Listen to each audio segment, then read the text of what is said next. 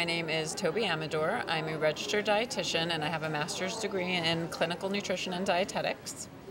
And then I also wrote a cookbook called The Greek Yogurt Kitchen. It actually features over 130 recipes that are both delicious and healthy for every meal of the day. So I use it for marinades and for baking in place of butter to cut the calories, for popsicles, for dressings. I mean, you name it, and I've used the Greek yogurt in that capacity. The yogurt has a lot of health features. So in terms of health, it's been shown it has, a lot of them have the live and active cultures in it, which is good for your gastro-intestinal system.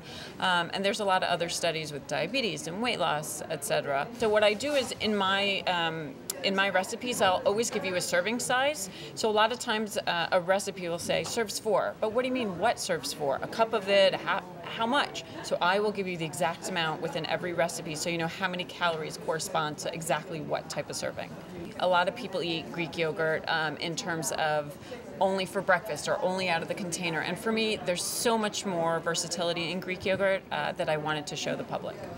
Some people find some are too tart, and that is a question also that comes up. But you could do anything with it. Put a scoop of peanut butter in it, put a little berries on top of it.